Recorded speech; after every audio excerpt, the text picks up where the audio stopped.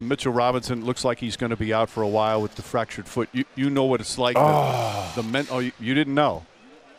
No. Yeah, that's the word that we received, and they're going to know tomorrow more the severity of it.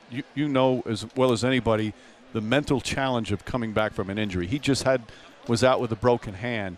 I mean, how can you help him, and how do you deal with going through something like that again? Oh man, I'm lost for words right now, bro. I mean, just stay with him, pray for him, and. Derrick, we'll let you go. We didn't realize that you hadn't been told.